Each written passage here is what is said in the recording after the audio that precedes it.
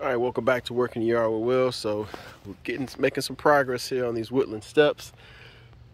And of course, I ran out of material on the next to last step. But yeah, guys, essentially what I did is I built these steps over the winter time. And slowly but surely been adding material to it.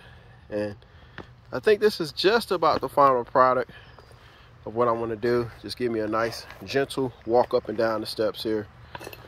And as you come up here, still got to fill this one up and that one. Some more material. You make your way up through the Japanese garden and so on and so forth. So stay tuned. Working the Yard with Will. I got one disappointment. This Hinoki cypress right there, it is fizzling out quickly. So I got one or two ideas.